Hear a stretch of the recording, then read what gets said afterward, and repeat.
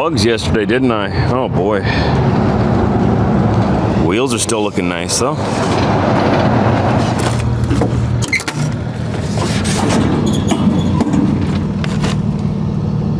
Lots of oil still. So this is our load today. Pretty small actually, but it's in a rush. I need to get this to Geraldton, Ontario today, as soon as possible. So I'm just doing my pre-trip, waiting for my e-log to say, hey, you can get back on the road. We'll be back at it. Let's get going. I just called the receiver. He is waiting for me. He's excited to get his product. I'm excited to deliver it. It's gonna be a good day.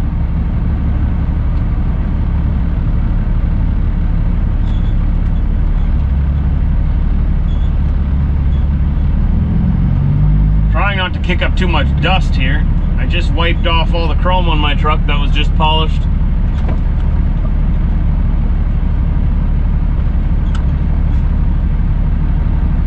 I want to try to keep them shining longer this year, but it is a lot of maintenance. Like, you get it polished and that's not the end of it. You gotta keep that chrome and that aluminum shining.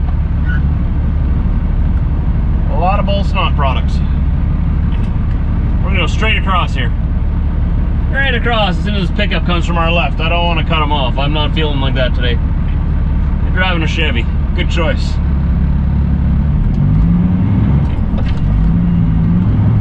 There we go. My engine fan is not helping with the dust situation. Ouch! Even Trucker Josh misses the gear every now and then. Don't judge me. Don't look at me like it never happens to you. And if you're driving an automatic, you can just sit that conversation out. Let's go! What a way to start the day. Man! Can't find them, grind them.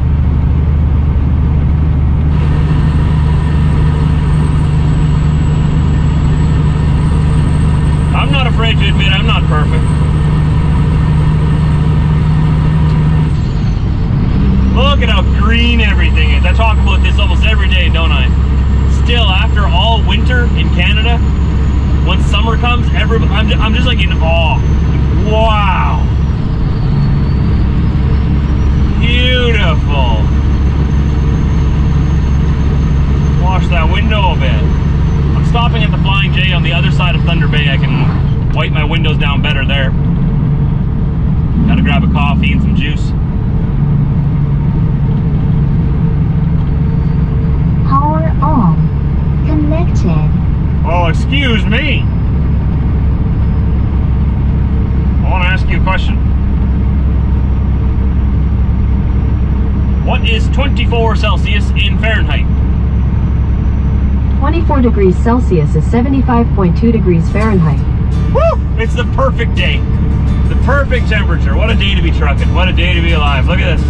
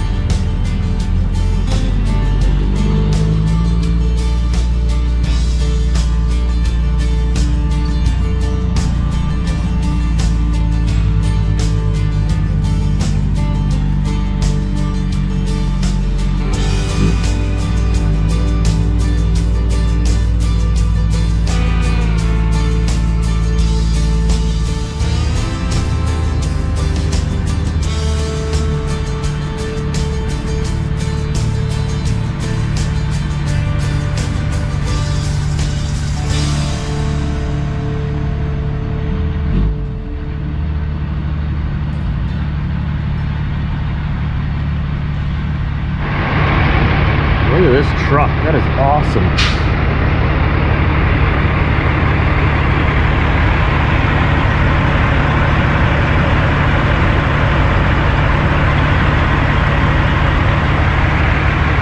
I've seen this guy all around the prairies. Finally get to park beside him.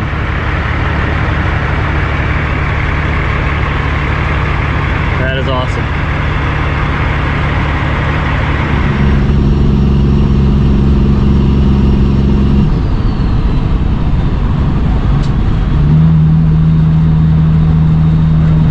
In 600 meters, turn left on Trans-Canada Highway, Highway 11.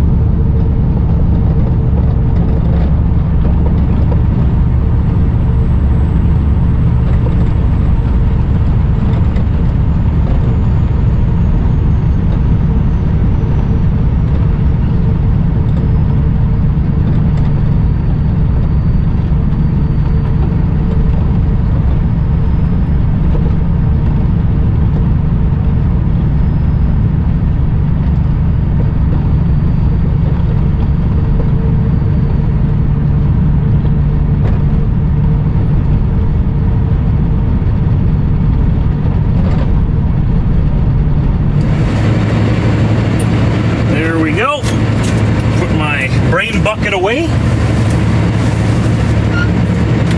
The freight has been delivered. Mission accomplished. And the receiver here made my day too. What a great guy. He was hilarious, joking around the whole time. French Canadian, but he spoke English too. But man, funny guy. He used to be in the military when he was younger, and man, did he have stories to tell. Thanks. He was stationed in Germany for a while. Oh, and he was telling me about the shenanigans they got into, you know, on their days off and on the weekends, and how much fun they had out there. Sounded like a blast. What's interesting is he says that he's a French Canadian. Until he joined the military, or when he joined the military, all he spoke was French. He learned English in Germany. Isn't that crazy? Yeah, I think we got everything. We got everything. I think I'm ready to roll. Ready to hit the road, Jack. I might come back once more again. I'll stop. I think this is a gold mine. I think they're mining gold. That's what Google says anyways. I had to have a special escort to get into where I delivered, and a special escort out again, and I had to go through security and stuff, so pretty fancy business. Yes, okay. How's it got here?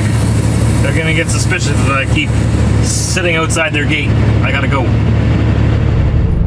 I'm gonna go to Dryden tonight. That's the plan. That's the best parking situation I can think of. Not too much parking between Dryden and Kenora, and I don't really want to drive late into the night. Last night there was a huge moose on the highway. The camera wouldn't have been able to pick it up. It was so dark, it happened so fast. It was in the opposite lane of me, so it was actually in this lane, right around here somewhere. And I was going the other direction, so I missed it, and I tried to warn the drivers coming towards me, but no one up here has their CB radios on, so I was trying to warn them, there's a moose in your lane, there's a moose in your lane. Flashed my lights at them, they flashed me back. Probably thought that I was like, I flashed them off and on, like I never flash high beams at people, but I was my off and on, trying to warn them. And they figured out pretty quickly what I was trying to warn them about, because I saw their brake lights come on and I saw them swerve around the moose in my mirror. I don't think they hit him. because I slowed down just to make sure they were okay, and they kept going. So I think they managed to avoid the moose, but yeah, I don't like driving through here at night if I don't have to. Though it is nice and peaceful. I do like night driving for that. There's less traffic and it's just you on the road, but that's the problem. It's just you on the road and the moose. You hit the moose, it's just you and the moose always wins. Now I'm wondering what's going on up here, because a car just passed me going the other direction, flashing his high beams at me, trying to warn me of something. Sometimes when cars do that, that means there's like a radar trap around the corner, there's police around the corner. You know, I never do that. And I'll explain why. I never warn people of police presence. Never. You never know who is in that vehicle that you're warning to slow down. They could be kidnappers. They could have a kidnapped victim in their trunk or the back of their car, or human traffickers trafficking young girls. And the only chance that those young kids have of being saved is being pulled over because their kidnapper is speeding. So you could be warning a kidnapper to slow down, that there's police presence coming. So he slows down, goes past the radar trap. Those kids never get saved, never get seen again. It could be a murderer fleeing a murder scene, and the police are on the lookout, and he's obviously, or she, is in a hurry to get away from the crime they just committed. And the only reason they are not caught and brought to justice is because somebody traveling in the other direction thought it was a good idea to warn them that, hey, there's cops around the corner, watch out. Now the murderer never gets caught. You never know who's in those vehicles coming towards you. I never warn people of police presence. If they get pulled over, let them get pulled over. If they were breaking the law, that's on them. That could be the only chance a young child has of being saved, or a kidnapped victim, or someone being trafficked for the sex trade. Human smugglers, drug dealers, criminals of all sorts. They could be speeding because they're anxious. They know that they just committed a crime. They're not paying attention to their speed. And they get pulled over, and you save a life. Or you catch a bad guy. I never warn people of police presence. That is not something I ever do. All I can think of is, what if it was my kid? What if it was my sibling? What if it was someone I love who just got kidnapped? And their kidnapper is just a little bit, you know, on edge because of what they've just done, and they're just speeding a little bit. My loved one could have been saved had they just been pulled over for speeding. But no, somebody went and warned them that the cops are there, so I never see them again. And who knows what happens to them. It makes me so upset when people do that.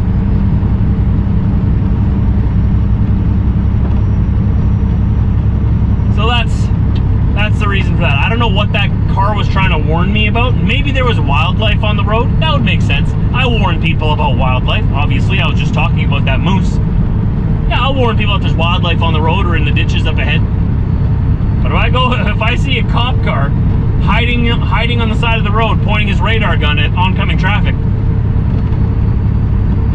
my advice to you is just do the speed limit. Because you might be innocent, but the guy behind you might be a criminal. I'm not going to let them know. The camera does not do justice to that sunset. Well, first of all, the windshield's in the way. And I don't have it mounted outside, pardon me, outside the truck, but man, you just have to trust me. I'm driving straight towards it. Beautiful. We just crossed into Central Time Zone, so I gained an hour. Yep. It was 9:45 and now it is 8:45. Just like that, I got an hour of my life back. There are many time zones across Canada. For those of you overseas, You have Newfoundland time, which has its own time zone. That's half an hour ahead of Halifax, which is Atlantic time. For some reason, Newfoundland is special. It gets a half-hour difference. Then there's Atlantic time. And then there's Eastern time zone, which is when the United States joins us.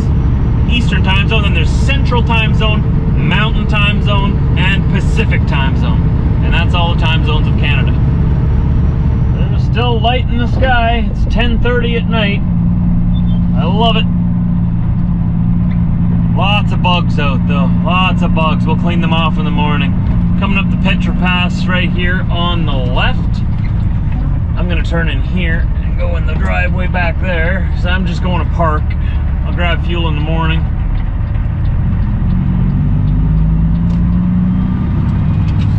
There's always parking, you know, there's usually parking here.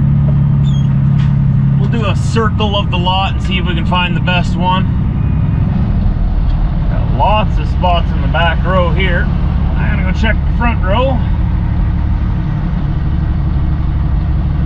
Oh yeah. There we go.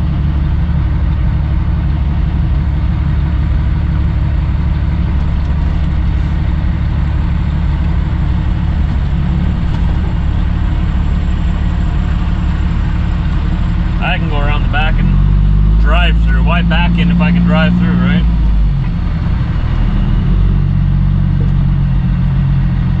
There we go.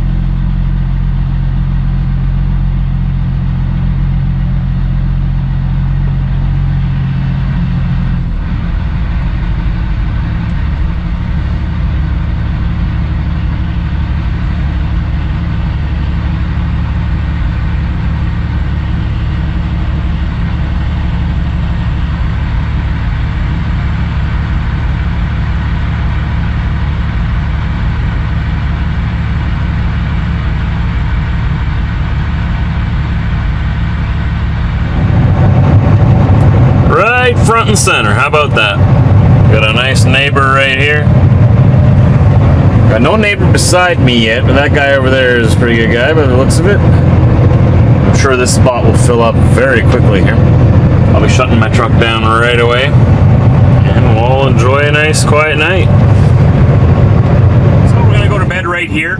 I'm planning to wake up right here in the exact same spot. I pulled the truck brakes and the trailer brakes. The truck just got safety. All the brakes are just perfect. I'm not expecting to roll away or wake up in a different spot. It's never happened to me yet, though that would be confusing. Sometimes I wake up in the truck and I look around confused like, what town am I in? Where am I? But I'm expecting to wake up right here. From here, we're gonna go to Kenora, pick up a load there, tarp it again, like a nice little Christmas present, and bring it on down to Minnesota, the Brainerd area there. Drop it, and from there, I gotta book it down to Minneapolis. I've got a load waiting for me in Minneapolis that's taking me back home. It's gonna be a rush couple of days. Tomorrow's not gonna be too rushed, because this weekend that I'm filming this, the US has a holiday, Memorial Day weekend, I think. Hope you guys are enjoying your Memorial Day weekend. In Canada, we have Remembrance Day, and that's in November. Don't you guys have Veterans Day? So you have Memorial Day and Veterans Day. I just realized that. You have two holidays that are kind of the same thing, right? Veterans Day, Memorial Day. Good for you. That's cool. We have Remembrance Day on the same day as your Veterans Day. So we don't have a holiday this weekend. Our next holiday is Canada Day on July 1st. There are no long weekends in June, unfortunately. But there is a lot of sunlight because the longest day of the year happens in June, the longest daylight hours. So it's my favorite time of the year. Not necessarily my favorite month, but my favorite time of year. I like springtime. It's so much newness and so much to look forward to yet before winter. Thanks for watching today, everybody. I appreciate you hanging out with me. Don't forget to hit that like button and that subscribe button before you leave, and I'll see you in my next video tomorrow. Take care.